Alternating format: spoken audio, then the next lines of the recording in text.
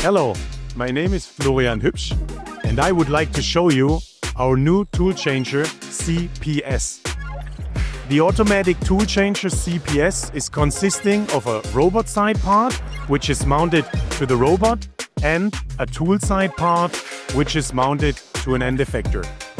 This system gives your application and your robot a much better flexibility, and by the way, you can choose of the high variance of the big portfolio of the SCHUNK end effectors.